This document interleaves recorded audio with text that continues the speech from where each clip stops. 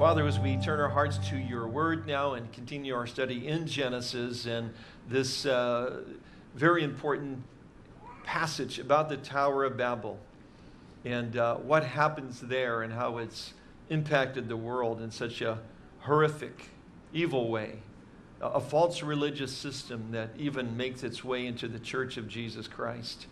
Lord, and we know that from scriptures, Babylon and this Mystery Babylon will play a key role, Lord, in future events. But, Lord, help us to not have a Babylonian heart. Help us to see what really is the essence of the concern here for this tyrant who rules the world and this false religious system.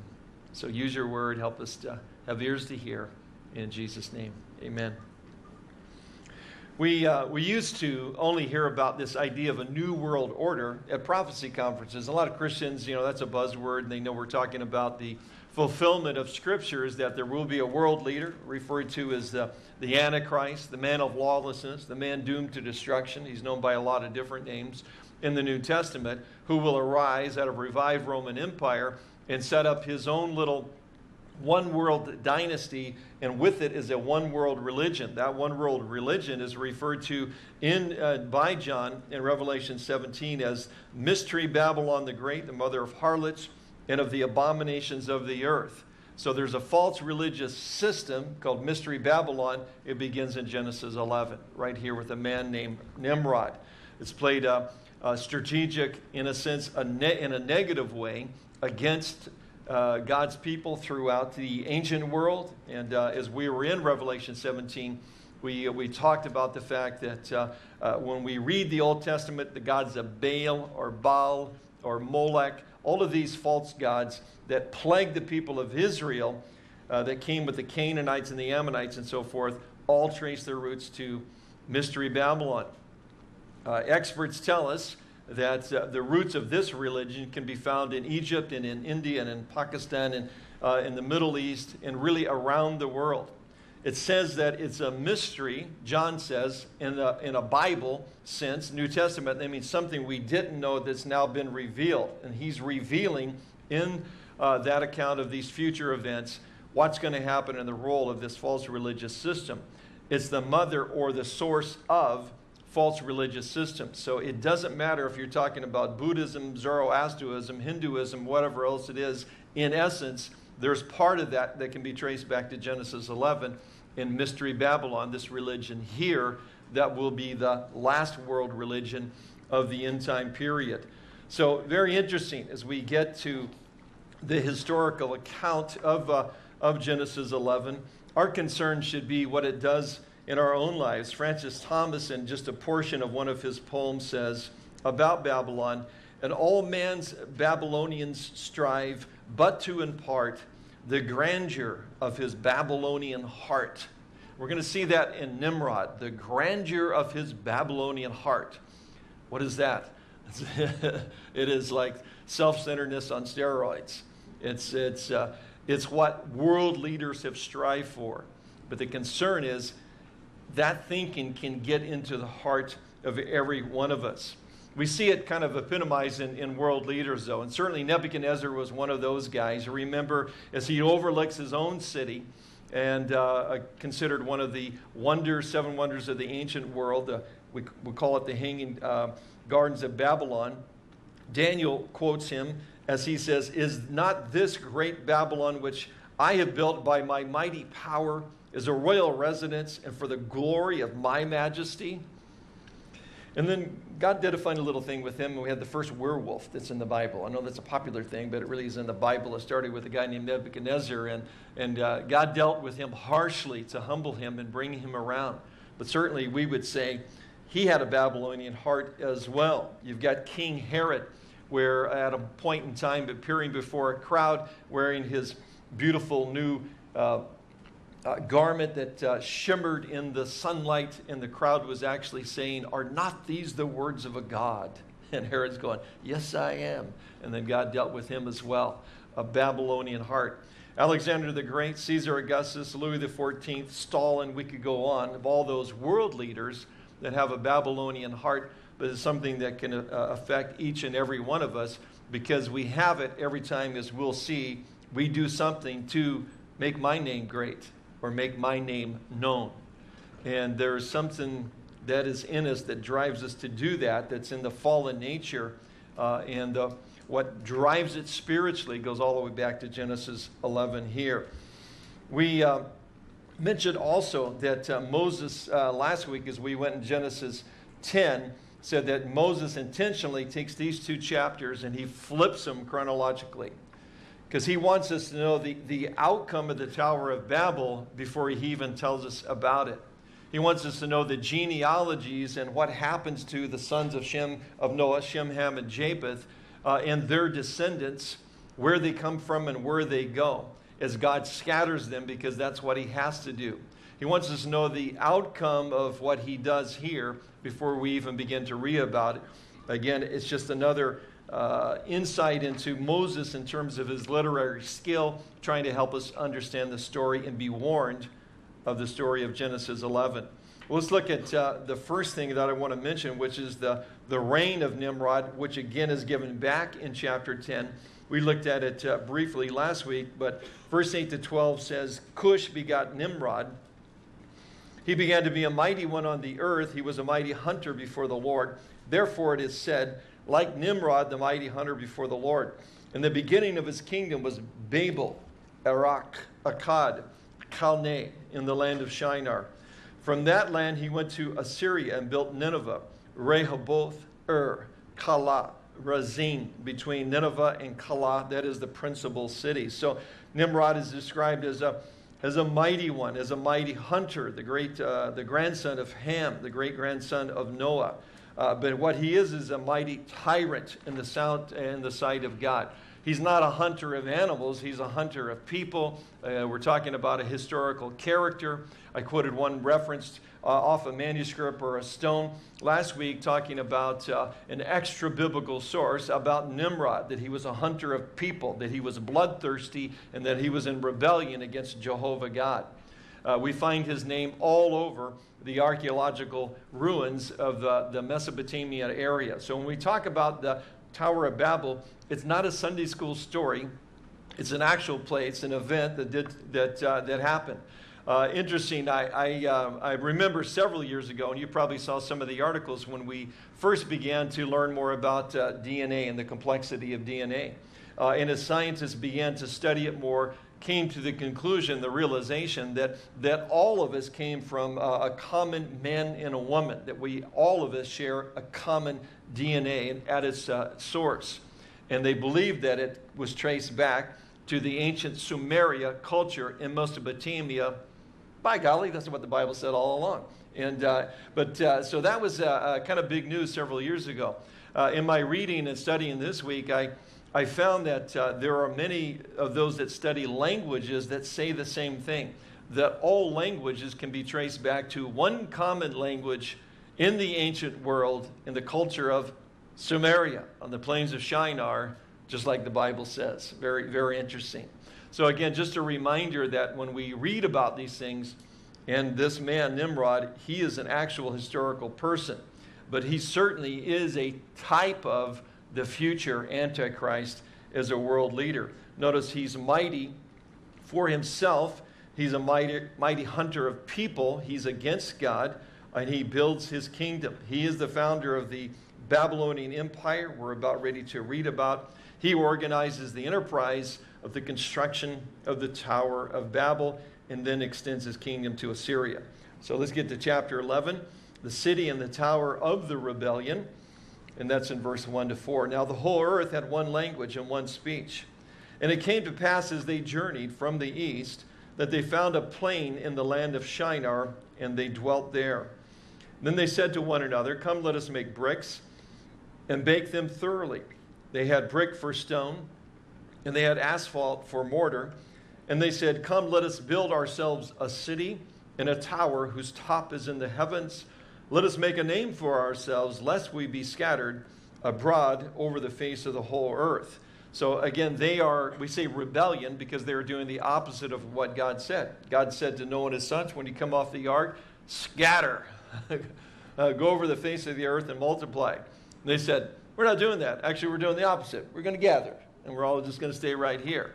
And he's saying, no, as we read last week, it was necessary that they scatter and become many lands and nations and peoples and languages and families, because as we saw at the end of the message last week, Paul tells us the reason for that, why that was God's plan in Acts 17, is that so that men would cry out and come to know the living God. That God had a plan that involved every language and people. It was necessary for them to not group together in one language and one empire. It was necessary for them to spread out. And they're saying, I don't think we're going to do that. In fact, this guy says, I think I'm going to build my own kingdom. And in fact, I think we'll kind of have our little religion thing going on here. Somebody gets the wrong idea and starts worshiping Jehovah God any longer. And that's the essence of the rebellion. Notice the rebellion occurred during a time of unity, one language, one speech. One language literally means one lip or the same words. And again, it was something that was designed or allowed them to not be in obedience to the Lord. And of course, the solution to the problem is God will come and confuse the languages. Those in the rebellion, notice they traveled together, and they journeyed to the east or eastward, which becomes, in Bible talk, just another phrase to say that they were leaving God, and they were leaving the presence of God because they were going eastward. When Adam and Eve rebelled against God, they were kicked out of the Garden of Eden, and they went east. When Lot left Abraham, no longer wanting to submit to him and his authority, he traveled eastward. Abraham's sons by his concubine Keturah went and were sent away with Isaac, and they were sent eastward to the east country. Jacob fled his homeland in rebellion and traveled to the people of the east. And we could go on and on. It's just a phrase, Moses carefully using it. Even where they go in the direction is indicative of the fact that they were migrating away from God.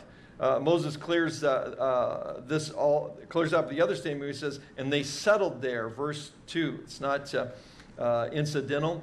It's the opposite of being dispersed. So verse 4, let us be scattered abroad over the face of the whole earth. They are doing the opposite of what God had asked them to do. The third thing about the rebellion is they built more than a city and a tower. And that it is true in all of these archaeological ruins. And we mentioned last week that in Iraq, present-day Iraq, where the area we're talking about, there are 24 ziggurats or towers that have been excavated. We're talking about one in particular we'll give you some details about in a moment. But in each case, the excavation uncovers a city and a tower. Sometimes we, get those Sunday school pictures, and I'm going to show you one in a minute. This like open plain, this tower in the middle of nowhere. It wasn't in the middle of nowhere. It was always a city and a tower, and a very complex city at the same time. There are 2 temples with towers that is suggested is the actual Tower of Babel. One is the temple of Marduk, or the moon god. The other is the temple of Nebo. Nebo ends up being a city, a Canaanite city, and when Joshua and the children of Israel come into the land, just the name of the city after it's taken over, they wipe it out and change the name because they knew it was the name of a Babylonian god. That is the place, the temple of Nebo, that most writers, most archaeologists, as well as traditions handed by not just Arab sources but Jewish sources, also say is the Tower of Babel. And it is located in the city of Borsippa, now called Beers Nimrod. So even the name of it suggests that it was the temple and the tower that Nimrod built. Located on the west bank of the Euphrates, its ruins now extend 150 feet into the air. The tower at the time it was built was 300 feet in height, and we know a lot about it. We have ancient descriptions of it. We have other historians going way back, like Herodotus, that write about it as well. It was built in 7 stages, multicolored on the way up. The 6th stage was usually a darker blue, sometimes with stars on it, because it was the idea it was above the stars or into the heavens.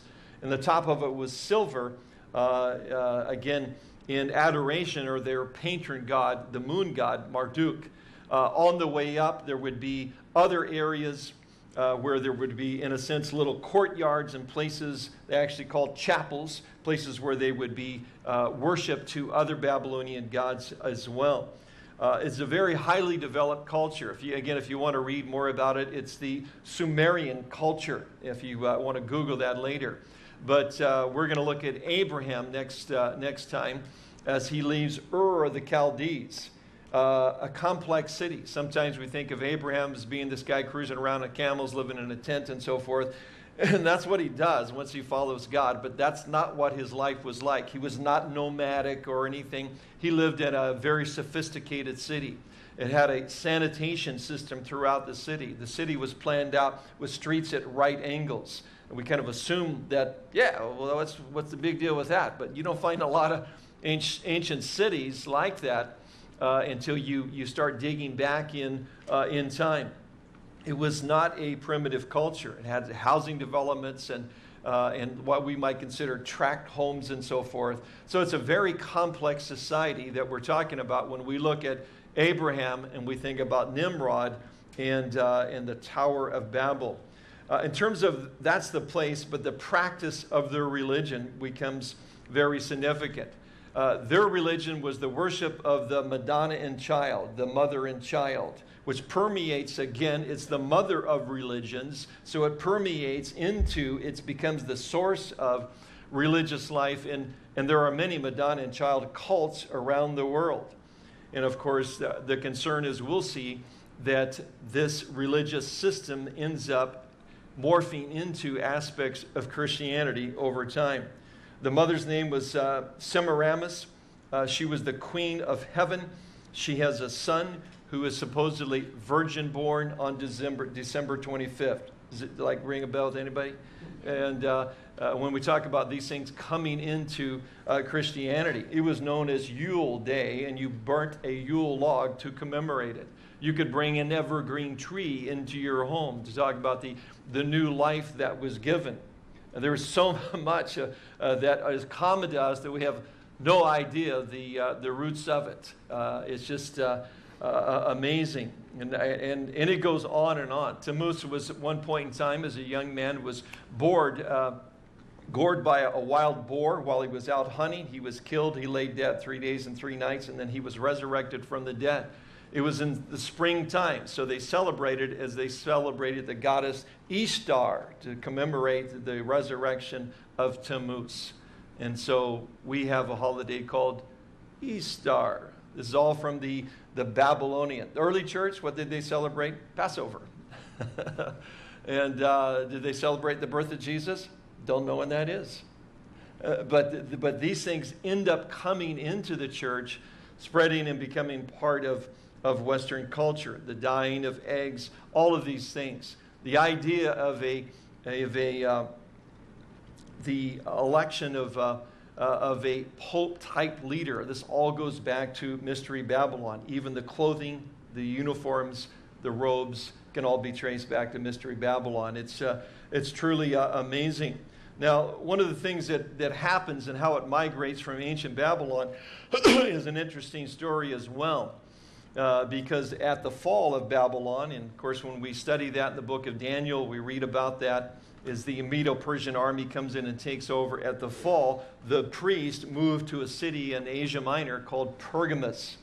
Well, we have a little letter and comments from Jesus to that city and to the church that's there in the book of Revelation. In chapter 2, verse 13, Jesus says to this church in the city of Pergamus, which is the center of the Mystery Babylon religion in the first century, and he says, I know your works and where you dwell, where Satan's throne is. And you hold fast to my name and did not deny my faith, even in the days in which Antipas, was my faithful martyr, who was killed among you where Satan dwells. Satan dwelled in the city of Pergamus, which is the headquarters of the Mystery Babylon religion. There's an altar of Zeus there that can be traced directly back to Baal, a god of the Babylonians. These priests then migrate further west. They cross the Aegean Sea, between the first and about the 3rd century, and they settle in another city in the country of Italy. You may have heard of it, Rome. It was the headquarters, certainly, of the Roman government. Why did it migrate there? Because one of their great high priests was a man named Julius Caesar. You may have heard of him before. Ran the show in Rome for a period of time, under which he takes on the name Pontus Maximus, the great bridge builder. And after him, remember, Rome begins as a republic, but becomes an empire as it's taken over by succeeding Caesars or dictators that rule the country. From Julius Caesar on, they all assume the religion of Mystery Babylon, and they all assume the title Pontus Maximus, or the great bridge builder. Short term for that is Pope. In 476, when the Visigoths sack Rome, although it was already decaying and already destroying, that was kind of the final blow. There no longer is a Pontus Maximus. There is no longer a pope. There is no longer a Roman emperor. So now the Bishop of Rome, who's been struggling, and you can read the letters between the different bishops from Alexandria to different places in that part of the world as to where the headquarters of the church at that point should be, given the fact there's no longer persecution since the edict of Constantine ending persecution. Where should the center of power be for the Christian church at that point in time? And the Bishop of Rome said it should reside here because we are the headquarters for the Roman Empire. So once the last emperor reigned and used that title, he took the title on himself. So beginning in the late 5th century, now you had a leader of the church taking the title of Pontiff Maximus, the great bridge builder, or the Pope of the church. It comes right from Mystery Babylon. And I'm really sorry if you come from a Catholic background and you never heard this stuff before. Please don't shoot the messenger. This is just the historical events, and it's well documented. It's well documented. And there were just things that fell and came right into the church itself that comes right from a Mystery Babylon. There's today in Haifa, Israel, there's a monastery, a Carmelite monastery, that at one time, before the fall of Rome, was a temple to the Babylonian religion, right there in Haifa, their port city up in the north. The man that was the high priest of that temple, his name was Damasus. He lived in 366 to about 384. He's there ruling. And when the Roman Empire falls, and when the bishop in Rome takes that title, he is appointed as one of the bishops of the church there in Israel. He comes right out of the Mystery Babylon temple as their high priest and steps into a role being a bishop of a church. So you have this complete intermingling between these two things. All to say, it all begins in Genesis 11. It all begins with a man named Nimrod, whose name means rebellion, who was a hunter of men and was bloodthirsty, and said, I will build a tower, I will build my own kingdom, I'll build my own religion, and it will be in complete rebellion against God. And God says in his word that it becomes a mystery, and it becomes the mother, the source of false religious systems around the world. One author, Morris, notes that the essential identity of the various gods and goddesses of Rome, Greece, India, Egypt, and other nations with the original pantheon of the Babylonians is well established. It's very easy to trace them back there. So there's the place, the Tower of Babel. It's an actual place, the archaeological site that some of our men and women in uniforms may have passed through there and seen it on their way or flown over it at some point in time, sticking up 150 feet in the air. You might have seen it if you were in the vicinity. It's an actual historical place, and so is Nimrod. His name is dedicated on monuments and written all over the archaeological remains of the Middle East. But it's more than just a place. It's a practice that has created problems for God's people through the Old Testament as well as through the New. The purpose was to, as they said, maintain unity in opposition to God, and notice, make a name for themselves. Moses gives us a couple little sound bites. You didn't think of Moses giving sound bites, but he did. He said, quote, come, let us make some bricks and bake them thoroughly. They had brick for stone, and they had asphalt for mortar. That's a sound bite. And I appreciate this, if you think about this, because this tells me that Moses had this little bit of sarcasm in his writing, in humor, which I do from time to time. So when I find it in the Bible, it helps me justify it. And so I always like it when I can find it. Notice what he's saying. He's saying, these guys, what did they build with? Bricks. Not like us guys, stone. It's not like a good Israeli stone. They made some little brick. What did they put them together with? Some translations would say slime. I think the old King James says slime. Here it says asphalt. What did we use in Israel, Moses says? Mortar. It says their building was a joke compared to ours. So he throws a little comment in there. But again, the thrust, let us build ourselves a city, or for ourselves, a tower and a name. One ancient Hebrew writer, writing a commentary for the Torah, his name is Nahum Sarna, says, rooted in earth, with its head lost in the clouds, it was taken to be the meeting point between heaven and earth, and as such, the natural arena of divine activity. On its heights, the gods were imagined to have their abode, constituting the obvious channel of communication between the celestial and the terrestrial spheres. The sacred mountain was looked upon as the center of the universe, the navel of the earth. I'm pretty sure New Age guys use that term today when they talk about Mother Earth and Gaia and all this stuff, the navel of the earth. It all goes back to ancient Babylon and this religion. Their desire, again, was to make a name. And very interesting. It's kind of ominous, and Moses is very careful in his writing. The only other place we find that previous to this was the Nephilim of old that we looked at, who were the men of renown who made a name for themselves, and as we saw, were really demonic entities that had come down to thwart the plan of God and the promise of God to bring a Messiah through a woman. But so very, very ominous in this idea of their name. And of course, to Moses, their name would become a joke compared to what would happen to them. Now, as we get to chapter 12, it's interesting because as God calls Abraham out of Ur of the Chaldean and makes these promises to him, we call it the Abrahamic covenant, promises in the land, the Messiah would come through him, all the earth would be blessed through him and his descendants and so forth. And he says, and I will make your name great. I want you to leave a group of people that build the tower. And again, through the genealogies, we saw that one of the men born at that time, his name was Peleg, which means divided.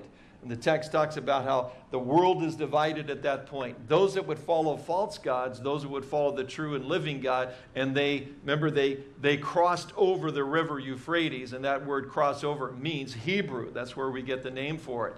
They would cross over and leave that world behind to a world that God was going to give him.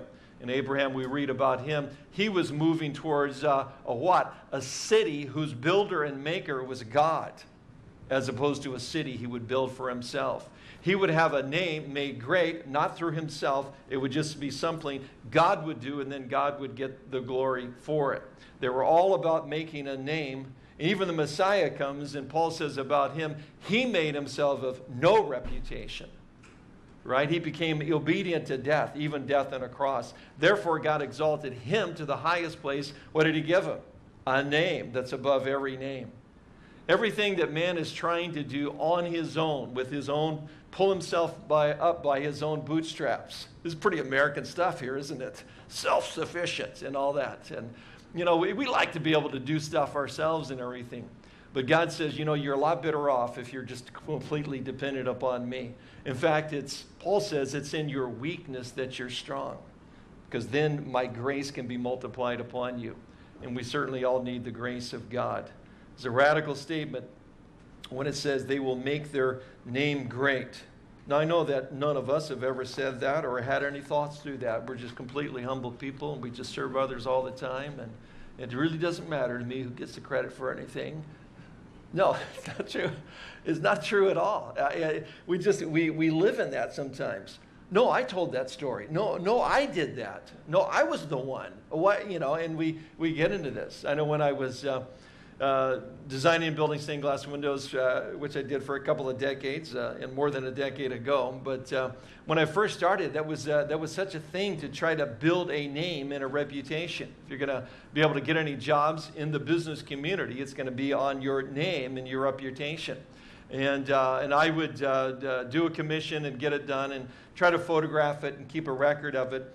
And then the ones that I thought might interest somebody, I would do it in black and white, write a few notes about it, where it was located, find some little twist or a story that might interest one of the writers at the Star Bulletin or the Advertiser, and then send it all off to them in the hopes that he could look at this and go, my work is done this week in the Sunday Home section because I've got a story and I've got pictures, I'm going to go with it, which they would sometimes. And so I would do that periodically with magazines and so forth. Why? I wanted to make a name for myself. I want people to know my name. But, you know, it's so different when we come to faith in Jesus Christ. And we look at the example of Jesus Christ. The whole world is divided between those who are crossed over that river, the river Euphrates, and say, I'm not going to live that way anymore because I know what it leads to. Babylon gets destroyed in the end, right? Isn't that like a good place to hang out? Yeah, it gets wiped out in the end. That's not where we want to dwell. It's not where we want to live. Well, let's look at the response of God in verses 5 to 9. But the Lord came down to see the city and the tower, which the sons of men had built. And the Lord said, indeed, the people are one, and they all have one language. And this is what they begin to do. Now, nothing that they propose to do will be withheld from them. Come, let us go down. They're confused their languages, that they may not understand one another's speech. So the Lord scattered them abroad from there over the face of all the earth, and they ceased building the city. Therefore, its name is called Babel, because there the Lord confused the language of all the earth, and from there the Lord scattered them abroad over the face of all the earth. So the response is seen when God comes down.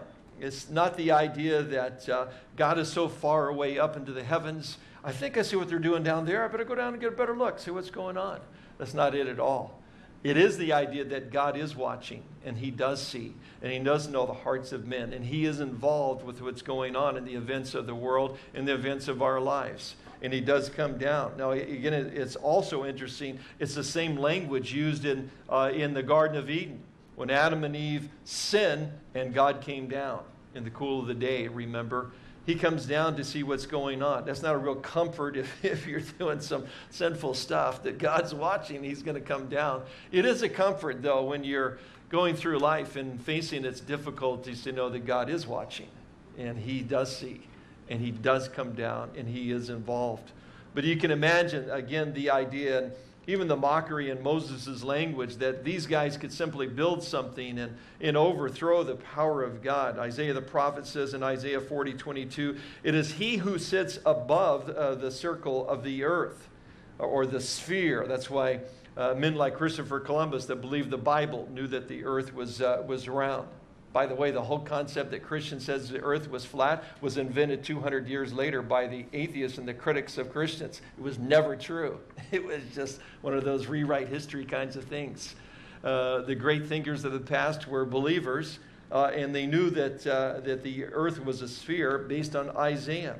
It is he who sits above the circle of the earth, and its inhabitants are like grasshoppers, who stretch out the heavens like a curtain and spreads them out like a tent to dwell in. He brings the princes to nothing. He makes the judges of the earth useless. Their tower is microscopic, but the all-seeing, all-knowing God comes down to see. He watches over the affairs of men. He realizes who loves him and who's in rebellion against him. The response also is tied directly to the unity of the people. Notice one language, one people, and the concern, nothing they propose will be held from them. God's not in heaven wringing his hands. Oh my goodness, if they go much further, we won't be able to control this situation. That's not it at all. This is God's grace. He sees what they're doing, and they're leading again, like the time before the flood, to their own destruction. They will destroy themselves if they continue. We've got to come down and do something. That thing, us, appearing all the time. Jewish people have a real hard time with that when they keep saying God is us. And so, but we know that God exists as Father, Son, and Holy Spirit. And it's a reference to that. They come down and they confuse the language as a solution by his grace so that mankind will not bring further judgment upon himself. We talk about the judgment of the Tower of Babel, but truly it's the grace of God as well. Why would God bother to do that? Peter tells us that he's not willing that any should perish, that all should come to repentance. And so there's even the grace of God in the story of the Tower of Babel. And again, the response included a solution, just simply confuse the languages. It was a mercy of God that did this. And very interesting as we have in a sense, the reversal of it at the day of Pentecost when Peter stands up to preach in a language that he does not understand himself, glossolalia, but the people that were out there each heard it in their own dialect and understood simultaneously exactly what was going on, kind of the opposite of this miraculous event that took place. My own theory is that here in Hawaii, we are the opposite of the Tower of Babel. You have one people, one culture, and they spread all over the world. And if you haven't traveled outside Hawaii, you may not appreciate it, but here you have the reverse, where you have people from many cultures becoming one culture again. What culture is that? Local. A man fled the scene, appeared to be local. It's the opposite. What does he look like? Black hair, brown eyes, mid-brown skin. Okay, that's about everybody. Can you be more specific than that? It is interesting. We live in a very unique place. And again, I don't think you even sometimes appreciate your own culture until you get a chance to travel out of it. And I think it's one of the things that why people love to come here. It's not just the weather and the beauty and stuff. It's the people that are here, because it is this blending of cultures and so forth. Just beware if somebody starts building a tower in a city, then we could be in real trouble. Of course, the language that they speak, what would be the one language they would speak? Pidgin. So it's just my own little thoughts, commentary there. As long as we stay away from that tower thing, we're okay. But Babel no longer means the gate of God. Remember, that's what the word meant, but now in Hebrew, it means confused. And Genesis links it to the fate of Sodom as well. Isaiah, again, the prophet says in Isaiah 13:9, "Behold, the day of the Lord comes, cruel with both wrath and fierce anger, to lay the land desolate, and he will destroy its sinners from it." Further down in verse 19, "And Babylon, the glory of kingdoms, the beauty of the Chaldeans' pride, will be as when God overthrew Sodom and Gomorrah. It will never be inhabited, nor will it be settled from generation to generation." It's been attempted to be rebuilt. Our good friend Sodom, who's insane, was over there trying to rebuild it at one point in time and declaring himself to be the second Nebuchadnezzar, minting coins with Nebuchadnezzar's face on one side and his face on the other. I'm sure those are going for a lot of money on eBay by now. What do you think? He tried to restore it, but the Bible says it will get rebuilt in the future. And as we mentioned, the Ezekiel 8 invasion of Gog and Magog of Russia and Iran and a host of confederated states, which includes Turkey as well, which is the surprise twist in all of this. If you are an observer of the Middle East and you watch what's going on with Turkey currently, they're involved. But as they do, they are destroyed, which would allow the opportunity to Iraq to be a major player in terms of oil and power in the Middle East. But the Bible says either way, whether we see it or not, it's going to get rebuilt. It's going to be a head or a center for economic growth. And in the end, God will judge it, and he will judge it like he did Sodom and Gomorrah. But what it says to us is that this idea and concept of living for yourself, making a name for yourself, leads to nothing but God's judgment and destruction. And he would love us enough to come down and even confuse our language, or maybe our brains or our life a little bit once in a while, to try to get us back on track once again so that we'll walk with him. Isaiah's prophecies are later taken up by Jeremiah, as we're going to see actually this week in our study, in the midweek study. Daniel speaks about them as well. And of course, Revelation 18 and 19 give us the conclusion of the Babylonian Empire. But for us, I think the main concern is to see that We can either try to live for self and build a name, or we can cross over the river, be the Hebrews who crossed over in order to follow the living God. But those two things are mutually exclusive, and it's a constant war, isn't it, with the flesh that says, watch out for number one. And of course, we live in a culture that just really says that's the way to go. And it wasn't that long ago that culturally, what was esteemed among our leaders was humility. And now what is esteemed among them is pride. When I was a kid growing up, I remember, somebody would win the World Series or the Super Bowl, and they would interview the athlete. I don't even want to tell you how long ago this was, but if you've never heard it before, then you'll say it's a really long time ago. And they would say things like, well, they'd be all bashful. They'd be bashful, and the guy that's the MVP of the Super Bowl, or he's the MVP of the World Series. Well, it really wasn't me. We got a great team, our coaching staff. I mean, those guys are so wonderful. And it's like, it's not about me. I just happen to be here. And it was just, you heard this very humbling thing, and all the sports writers, isn't that a great guy? And now it's like, they interview the guy, I'm awesome, man. I was great. Did you see what I did? Can you play that back on the big screen again?